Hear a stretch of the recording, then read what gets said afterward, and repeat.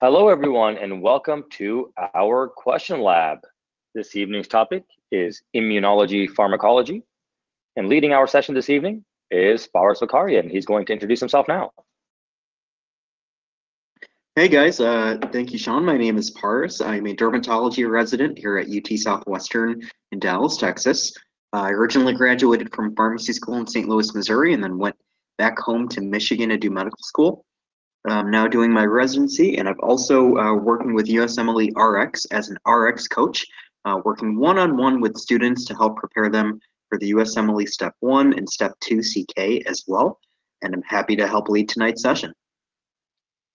So, without any further ado, let's get into our first question of the evening. As you can see, the answer choices are not there. They're covered up, and that is by design.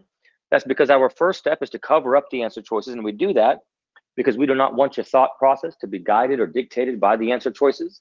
And we don't want you to see an answer choice that you're unfamiliar with, which may cause you to panic as you're trying to answer the question.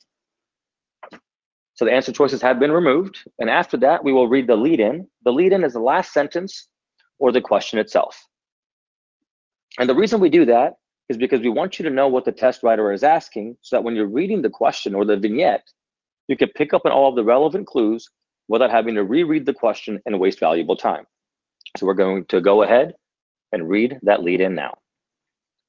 What other symptom related to his new diagnosis is the patient most likely to experience? What other symptom related to his new diagnosis is the patient most likely to experience? Once we read the lead-in, we'd like to ask our students how many steps they believe this question will require. That allows us to keep an organized thought process and make sure we're answering the correct question without missing any key steps. An example of a one-step question could be where you're asked for the diagnosis. An example of a two-step question could be where you're asked for the treatment for a diagnosis. And an example of a three-step question could be where they ask you what is the mechanism of action for a treatment for a diagnosis.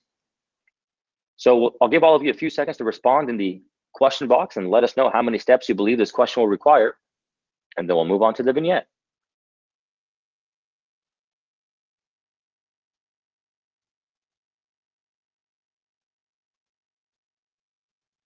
I see the responses coming in. I also see some first-time attendees. We want to welcome all of you. And with that, we're going to go ahead and read the vignette. Now, in your sessions with your coach, you'll normally stop after every sentence, and the coach will ask you, what do you think is important? What do you want to highlight? What's on your list of differentials? What's your thought process like? And that allows us to really see how you're thinking and applying what you know, so we can identify your individual strengths and weaknesses and any test-taking deficiencies if you have them. We don't have time to do that with you, all of you. We're unable to do that actually with all of you today because there's so many of you. So I'll pause briefly after every sentence to give you a few moments to gather your thoughts. So here we go.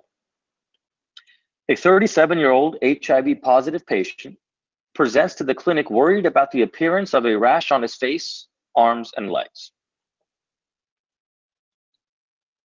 Physical examination reveals multiple reddish-purple raised macules and nodules on these areas, like those shown in the image.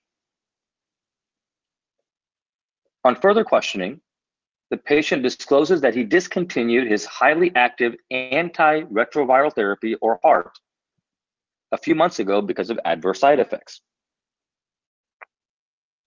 So once again, what other symptom related to his new diagnosis is the patient most likely to experience? So I'll give all of you a few moments here to think about the relevant clues in this vignette as I hand it off to Paras. Thank you, Sean. So we'll go ahead and show you what we think are the important clues in this vignette in the lead-in. So starting off with the vignette, anytime you have demographics, age, and anything about the patient right off the bat, important to take note of that. So immediately they're telling us this is a young patient who has HIV. So automatically we should start to think about things that are maybe associated with HIV. They're telling us about this rash. I love rashes, so we'll talk a little bit more about that. And they're giving us some description of the rashes as well. We even get an image there as well, okay? They also give us some social history.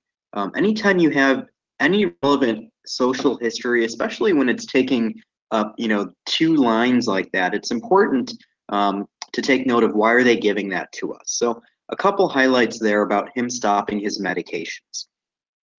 Then in terms of the lead-in, they're asking specifically, in about the new diagnosis, what other symptom could this patient experience? So how many steps is this question? Well, I think one, we need to figure out what's going on with him.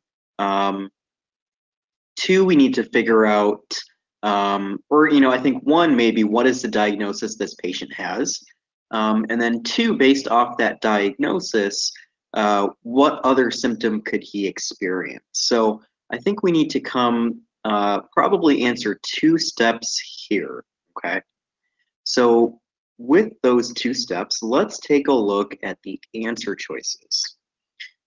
So we have 5 answer choices here, and what we're going to do is we're actually going to start at the bottom and we're going to work our way up to the top. So I'm going to start with answer choice E and work my way up to answer choice A, and we recommend that students do this.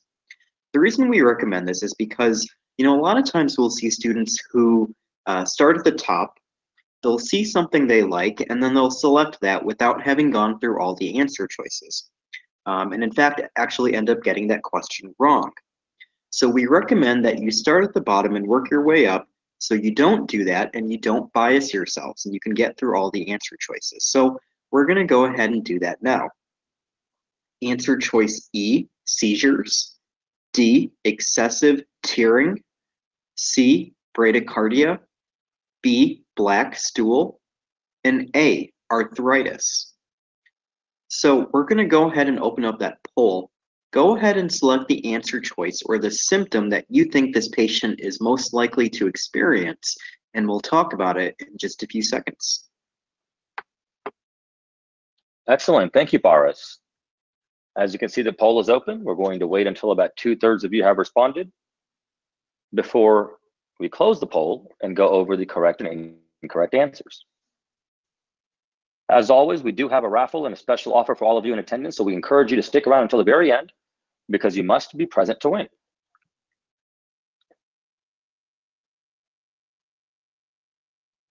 I see the responses coming in. We'll give all of you a few more moments here.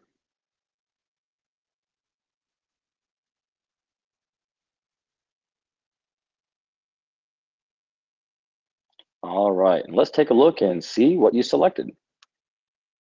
So it looks like in first place, we have black stool with 43% of you selecting answer choice B.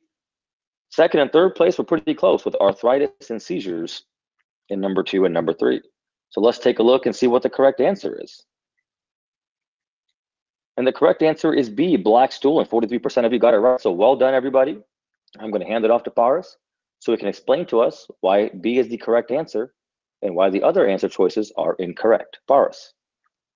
Thank you, Sean. Great job, guys. So yes, this is answer choice B, or black stool. So we know this is an HIV positive individual who stopped their medication, stopped their highly active antiretroviral therapy for heart. So once they do that, one, they're at risk specifically of developing, illnesses that we would call AIDS-associated illnesses or AIDS-defining illnesses, especially once that virus starts to proliferate in their body again, okay? So what they're getting at with this rash is those are the cutaneous lesions associated with Kaposi sarcoma, and hopefully you guys were able to pick up on that. So basically what's going on is you have malignant proliferation of vascular cells, specifically endothelial cells, and it arises most commonly in the setting of HHV8 or human herpes virus 8 infection in the host, okay? So lesions like this, we'll talk a little bit more about their presentation. On the next slide, actually, Sean has gone ahead and pulled up, actually, a couple information. So at the very top, you can see human herpes virus 8. The clinical significance is that it's seen in Kaposi sarcoma, which is a neoplasm of endothelial cells.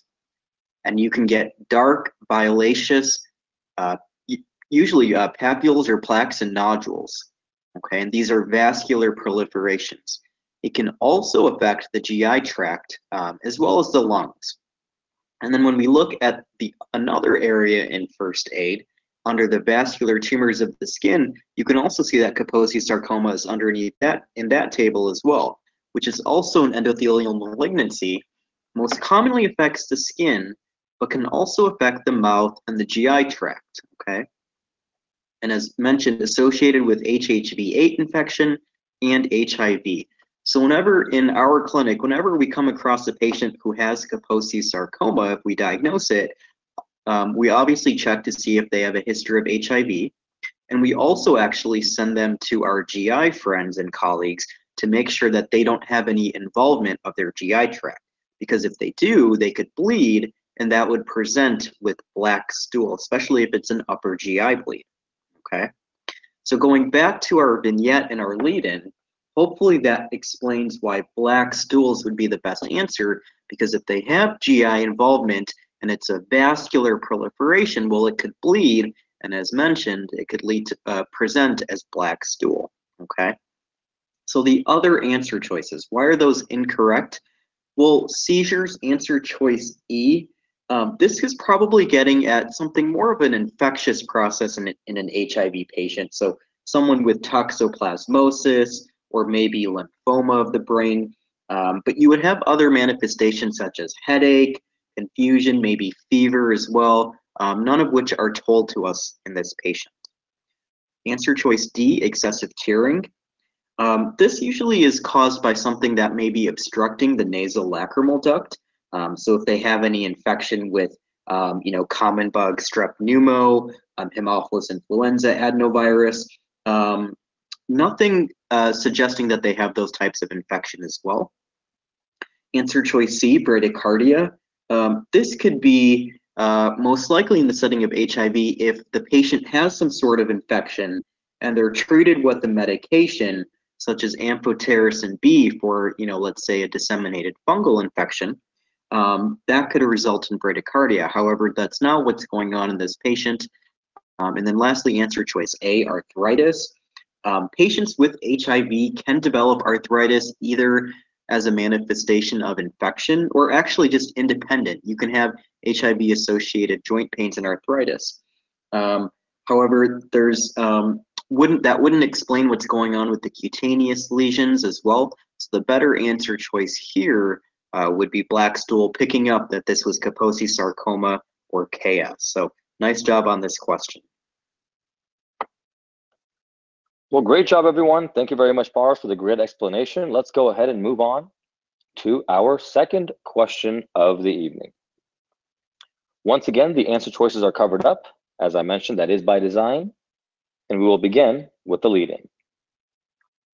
If this question looks familiar to some of you veterans, it should be, because we actually did this question last time when we covered immunology in our question lab.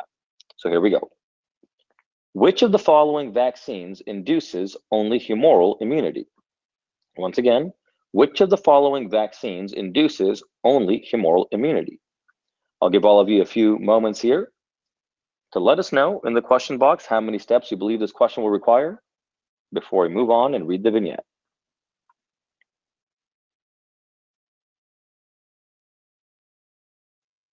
All right, I see some responses coming in. Let's go ahead and read that vignette. Now, I do see a lot of people jumping ahead and mentioning the diagnosis or the condition.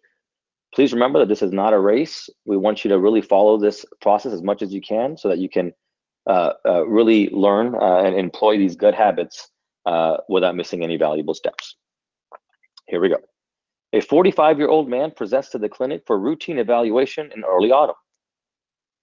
He has no significant past medical history, no known drug allergies, and takes no medications on a regular basis. His physical exam is significant only for moderate truncal obesity and a large mole on his left forearm with moderately irregular borders.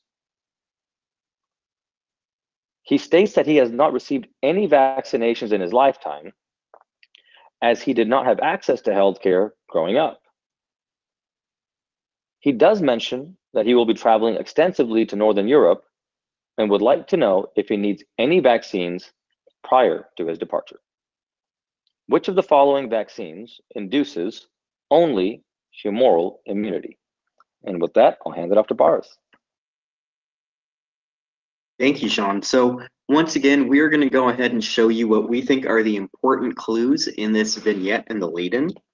So one of the things that Sean mentioned is, it's important to look at that lead-in and read that first, really to get a sense of what this question is asking for. And this is one where maybe you're starting to sense that you may not really even need a lot of that information in the vignette. This could be something where the answer choices really help you out. However, for completion's sake, we're going to go ahead and show you what we think are important clues in this vignette and the lead-in. So again, demographics, this is a 45-year-old male coming in a specific season in autumn, okay? They give us a little bit of medical history about him, which is important to make note. And then they also tell us that he specifically has not received any vaccinations in his lifetime, going to be traveling to Northern Europe. Anytime you're given that clue that a patient's never received any vaccinations, always start adding things into your differential about infections that we're commonly vaccinated against. So start thinking especially of those. So looking then in the lead-in, this is asking specifically about vaccines that induce only humoral immunity. So as we expected, not a lot there in the vignette that we really need per se. So how many steps is this question? Well, I think maybe you could argue this is a one-step question, which vaccines induce humoral immunity. I think you could argue that there's an additional step of needing to know, and I'm not going to go too much into it without giving it away, but the type of vaccine, what kind of response will that generate? So let's take a look at those answer choices and see what we're working with here. So again, we have 5 answer choices. And again, I'm going to start at the bottom and I'm going to work my way up to the top. So answer choice E, yellow fever vaccine. D, smallpox vaccine.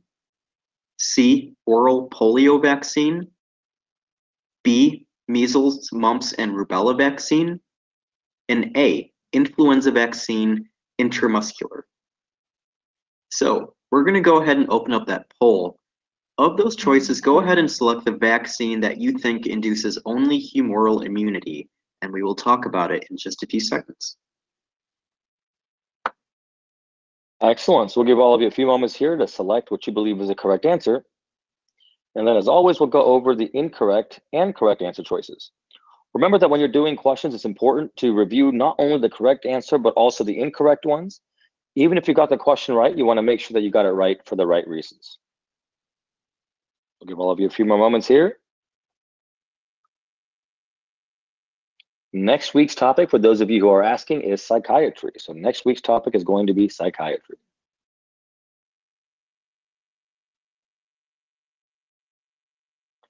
I see the responses coming in. We'll give you a few more moments here. Looks like there's already a clear favorite. So let's see what you selected. And it looks like half of you selected A, influenza vaccine intramuscular. And in second place, with 23% of you selecting, was answer choice C, oral polio vaccine. Let's take a look and see what the correct answer is. And the correct answer is indeed A, influenza vaccine intramuscular. I'm glad the veterans are paying attention because last time we did this question, only about 30% of us got it right. So we're making progress. Great job, everyone. Let me hand it off to Paris. Thank you, Sean. Yes, great job, guys. So the intramuscular influenza vaccine is the only one of those answer choices that only induces humoral immunity. It is an inactivated vaccine and does not produce cell-mediated immunity. So on the next slide, Sean has actually gone ahead and pulled up a table about vaccination, specifically the differences between live attenuated vaccines and killed or inactivated vaccines. So you can see there under the row of killed or inactivated vaccines, which is what the intramuscular influenza vaccine is, that it mainly induces a humoral response, okay? As a result, it is a little bit of a weaker immune response, but it's safer. So that's kind of the trade-off. And there are a few main types of inactivated vaccines that we should definitely know as listed there under that column labeled examples. Okay. In contrast, live attenuated vaccines, such as MMR or measles, mumps, rubella, oral polio, smallpox, and yellow fever, these induce both a cellular and a humoral response. And you can see that, as Sean is underlining, that's actually bolded in the description, okay? So what ends up happening is that these live attenuated viruses are capable of replicating slightly within the recipient, and it's, well, thus that virus will be processed by cells, it'll be presented on MHC molecules where they can produce a T lymphocyte response. So in that way, you're also getting a cellular response, okay? Of note, it is the intramuscular influenza vaccine that is inactivated, and there is an intranasal form of influenza that is considered a live attenuated virus vaccine. So make sure you are paying attention to those little details as well, okay? So great job with this question. We'll take a look back at the other answer choices real quick. I don't think we'll have to spend too much time, but hopefully you can see there that E, D, C, and B, those are all examples of live attenuated vaccines, okay? You can see there under those examples, MMR is there, smallpox is there, yellow fever is there, and then the oral polio vaccine as well, okay?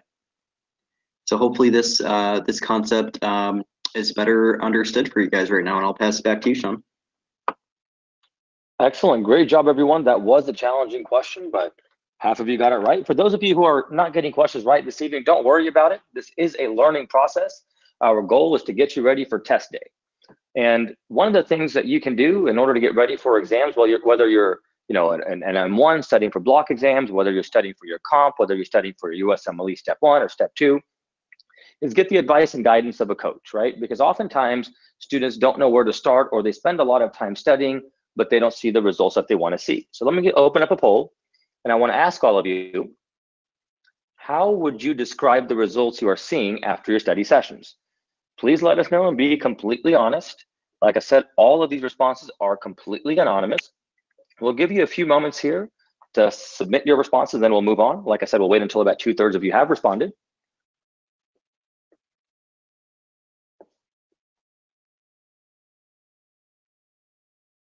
I see the responses coming in pretty slowly. Once again, we encourage you to participate. And I'll remind you once again that the answer choices are completely anonymous. Or answer selections, rather.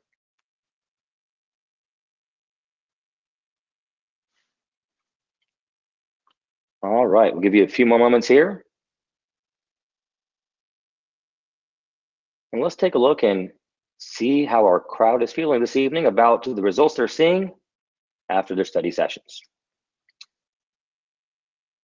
So as you can see, about 16% of the audience is saying, I am seeing great results and I'm happy.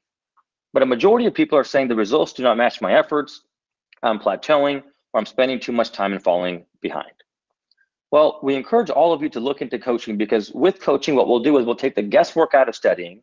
We'll use our expertise, Boris's expertise, experts, coaches like Alec, who have been successful and have gone through what you're going through. We'll help guide you, help you pinpoint your strengths and weaknesses, help you create a personalized study plan, and then work with you individually to identify your knowledge gaps and bridge them, identify any test taking deficiencies you have, and work to address them to make you a master test taker. And even if you're already doing great, a coach will help you do even better, right? So whether you're in medical school studying for exams while you're in school, whether you're studying for comp or your USMLE exams or COMLEX even, feel free to reach out to us if you want the help of an experienced coach, right? We've authored our own materials, which is unique when it comes to tutoring companies. We have our own assessments, which we'll administer to get that baseline. And because we have created our own resources, such as our question bank QMax, our flashbacks, our express videos, and of course, RX bricks, we're able to bring all of that expertise and data to help assist you and get you to where you want to be in a lesser amount of time. Our students always tell us that when they came to us, not only did they do better, but they got to where they wanted to be in a shorter period of time. So if you're interested in working with one of our experienced RX coaches, we encourage you to visit us at rx-coach.com. That's rx-coach.com. You can set up a free consultation to discuss the tutoring program and the coaching program and how it can benefit you. Once again, that's rx-coach.com. As you can see, we have a great student satisfaction rating. We have had students do extremely well, with students, gaining even upwards of 80 points, an 80-point increase on the USMLE. So we've had several students very recently who have broken that 250 and 260 mark as well. So no matter where you are, what your baseline is, and what your goals are, we will work with you individually to help you accomplish them. All right. So with that, let's go ahead and move on to our third question of the evening. As I mentioned, we do have a special offer and a raffle at the end. You must be present to win. So we encourage all of you to stick around. Question number 3. As you can see, the answer choices are covered up, and we will begin with the lead-in. Which of the following is the most likely diagnosis? Which of the following is the most likely diagnosis? I'll give all of you a few moments here to let us know in the question box how many steps you believe this question will require. I did see a question about what you can expect on a consultation. On the consultation, we will discuss the tutoring program and how it can benefit you. So that is what we do in the consults. I see the responses coming in, so let's go ahead and read that vignette. A 28-year-old man comes to his primary care doctor because of a 2-day history of red discoloration of his right eye and joint pains that first began in his right elbow and right shoulder. 10 days ago, he was treated for a chlamydial urethritis with doxycycline. The urethral discharge initially got better, but now has returned. There is no history of arthritis. Which of the following is the most likely diagnosis? So we'll give all of you a few moments here to start thinking about what the important clues are in this vignette as I hand it off to Paris. Thank you, Sean. So once again, we are going to go ahead and show you what we think are the important clues in this vignette in the lead-in. And again, demographics. So we have a young male adult here with us, a 28-year-old male, okay? They're giving us some signs and symptoms, okay? And they're also giving us duration. So it's always important to take note of the duration of how long something's going on, because that can tell you is it acute, chronic, and that can help narrow some things in, or cross some things off your list. The distribution is, especially in this situation, they're telling us it's the right elbow and right shoulder. And then they give us some recent medical history as well, okay? So that is relevant, the fact that he was seen 10 days ago for something. So those are all important clues. And now let's take a look at the lead-in. This is basically a diagnosis question. What's the most likely diagnosis? So probably a one-step question here. I think you could argue that we just need to use the clues in that vignette and put our detective hat on and come up with the diagnosis. A lot of times when it is just a one-step question, we know we're going to have to put our thinking caps on and really start to figure out what's going on with those clues. So make sure you're taking good note of those clues. We'll go ahead and take a look at the answer choices and see what we're working with here as well. So again, 5 answer choices. So let's take a look. Answer choice E, systemic lupus erythematosus. D, septic arthritis. C, sacroiliitis. B, polymyositis. And A, gout. So we're going to go ahead and open up that poll. Go ahead and select, go ahead and select the one that you think is the most likely diagnosis that this 28-year-old male has, and we'll talk about it in just a few seconds. Excellent. I did see a question about how often do we have these tutoring sessions. So we have 3 different packages available. That info is available at rx-coach.com. And then, we recommend you meet with your tutor at regular intervals. The earlier you start, the better off you'll be. And you and your tutor will decide, at what interval you should meet. We usually recommend about once a week when you're in dedicated. When you're in school, it depends and it varies. So that is something we will work with you to figure out together. And once again, that is because it is completely individualized. and no student is the same, right? We all think differently, we all learn differently, we all apply what we know differently. So sometimes these cookie cutter USMLE approaches don't always work because they do not consider the individuality of each student. I see the responses coming in. We'll give you a few more seconds. All right, let's take a look and see what you selected.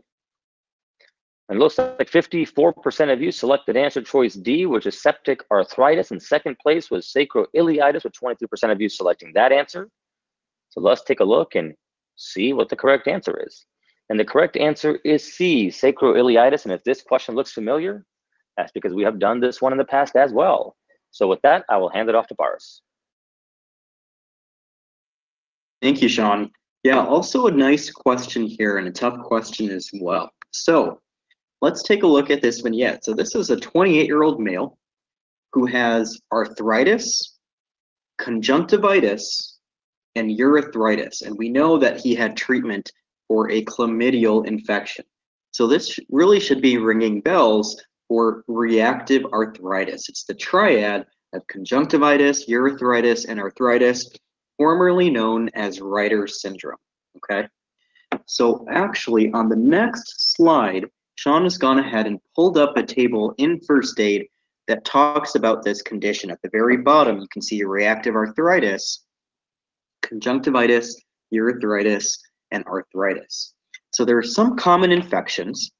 So GI infections may precipitate this, as well as sexually transmitted infections. So chlamydia, Shigella, Campylobacter, okay? And this is one of the seronegative spondyloarthropathies. And that's actually the title of this table, okay? There are other types of conditions that fall under this category of seronegative spondyloarthropathies. Those include psoriatic arthritis, ankylosing spondylitis, and inflammatory bowel disease. These have a strong association with HLA-B27, and also sacroiliitis is a common finding, okay? And you can see there it talks specifically about inflammatory back pain as well, okay? Sacroiliitis is a painful condition where you have inflammation of your sacroiliac joints, and it can be a sign and symptom of any of these seronegative spondyloarthropathies. So going back to our vignette, hopefully you can see, and as well as the answer choices, hopefully you can see why answer choice C is the best one, because this patient has reactive arthritis, okay, and is at risk for sacroiliitis, okay?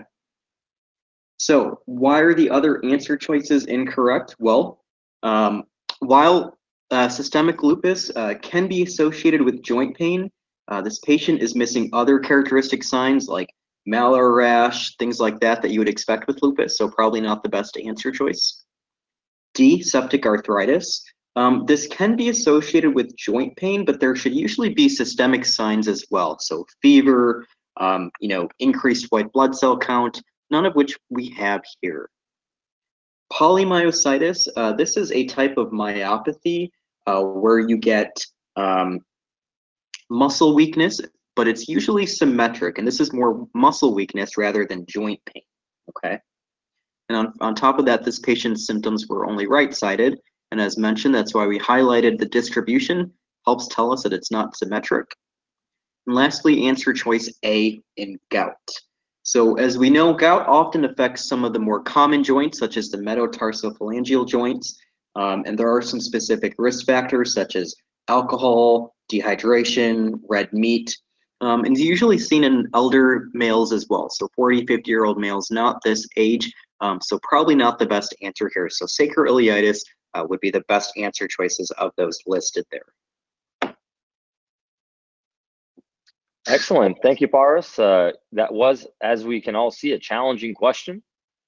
So let's go ahead and move on now to our last question of the evening. As I mentioned, we do have a raffle and a special offer, so make sure you stick around until the end because you must be present to win. And every now and then we'll have a winner that's not here to claim the prize, and we would hate for that to happen to you. Once again, the answer choices are covered up, and we will begin with a lead-in. Which of the following is the target of the autoantibodies that are most likely elevated in this patient? Which of the following is the target of the autoantibodies that are most likely elevated in this patient? I'll give all of you a few moments here to let us know in the question box how many steps you believe this question will require, and then we will move on to the vignette. Next week's topic is going to be psychiatry. We hope you'll join us then. We do these question labs every Tuesday at 8 p.m.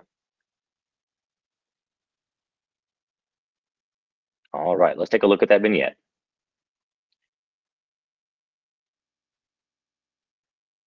A 53-year-old man presents to the clinic with shortness of breath and wheezing of 2 days duration. Over the past 2 years, he has had multiple hospital admissions for poorly controlled asthma. Additional medical history includes allergic rhinitis and chronic sinusitis. On physical examination, he has wheezing across the posterior lung fields. In addition, there are palpable purpura distributed over his shins bilaterally and over the right elbow. Neurologic examination reveals weak ankle dorsiflexion on the right side. The blood eosinophil count is 1600, and as you can see there, the normal value is 30 to 500. Which of the following is the target of the autoantibodies that are most likely elevated in this patient? We want you to go ahead and start thinking about the important clues in the vignette and lead-in as I hand it off to Boris. Thank you, Sean. So once again, we will go ahead and show you what we think are the important clues in this vignette and the lead-in, okay? And so hopefully this is a fourth question today that we've kind of shown you what we think are important clues that should be highlighted, okay? And hopefully you can kind of get a sense of, you know, what we're thinking in terms of what's relevant, maybe what's not as relevant, doesn't need to be highlighted, so that when you go back and look at the question, you know, you can really start to be more efficient and accurate with your highlighting, okay? So hopefully we're starting to put on our detective hat, figure out which clues are important, why they're important to highlight. So hopefully us doing that today was helpful for you as well. So let's go over this vignette. Again, demographics, 53-year-old man. They gave us signs and symptoms. We also highlighted the duration of those symptoms, okay? They also gave us a little bit more of social history and medical history about poorly controlled asthma and how he's had multiple admissions, some more medical history, and then obviously physical exam findings today. There's some respiratory, there's some cutaneous, and some neurologic findings as well. A lot of times they like to throw in blood markers as well, obviously, and they gave us one there today, okay? So those are all important in this question. So now looking at the lead-in, okay, they're asking specifically the target of the autoantibody most likely elevated here. So how many steps is this question? Well, one, I think we need to figure out what's going on with this patient. What's the condition? What's the diagnosis? What's going on? Step number one. Step number two, in that condition or process, what is the autoantibody that's most likely elevated? That's step number two.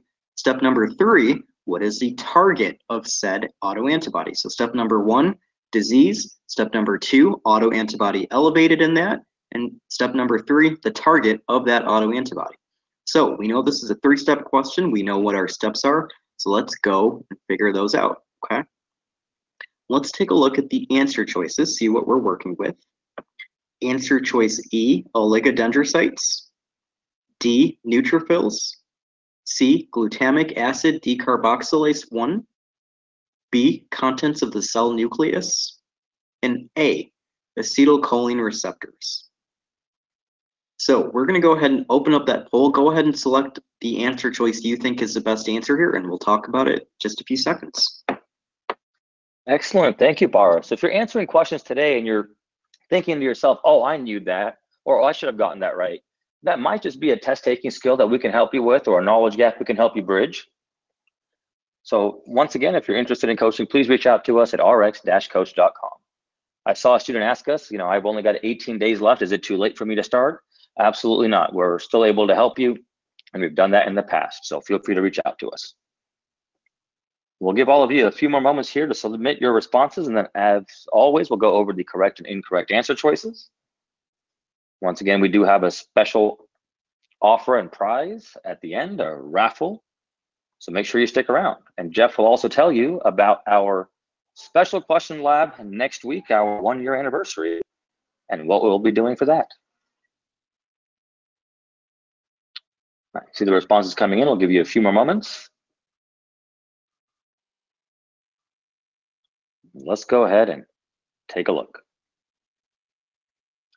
So it looks like 43% of you selected neutrophils, and in second place was contents of cell nucleus, and that was followed closely by acetylcholine receptor. So let's take a look and see what the correct answer is. And the correct answer is indeed D, neutrophils, and 43% of you got it right. So great job, everyone.